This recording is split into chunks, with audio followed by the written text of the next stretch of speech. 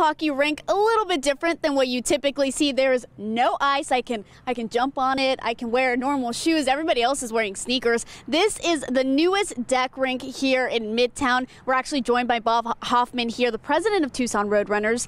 Like I said, we're all wearing sneakers here. A little bit different than your typical hockey rink, right? Yeah, it gives people opportunities to play the game of hockey and learn it, more importantly, for those that have never really had that opportunity without having to buy ice skates. I mean, hockey can be kind of expensive. You have to buy the skates, all the pads.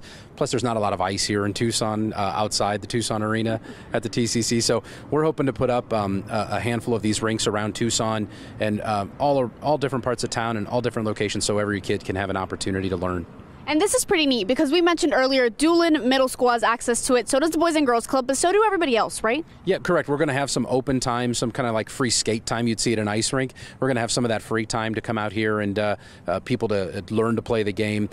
There's a great program that USA Hockey does called Hockey Across America, and that's Learn to Play Day. That's later on in the season or later on in the year, but we're going to have a big event for that as well so that people can come out here and get that opportunity to play and be a part of it.